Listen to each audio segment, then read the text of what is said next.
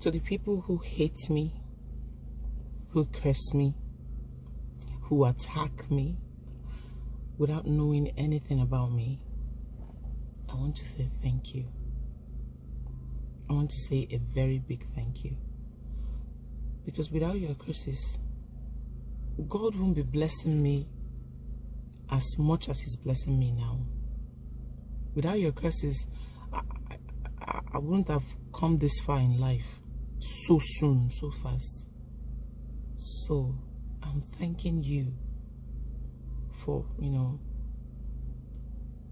making it your duty to lay curses on me every day, and by so doing, giving God the reasons to bless me every day without me working for it, without me lifting a finger. So I say thank you. You hate me, but I don't hate you in return. Instead, I love you. Yes. God said that we should love one another, even those that are attacking us,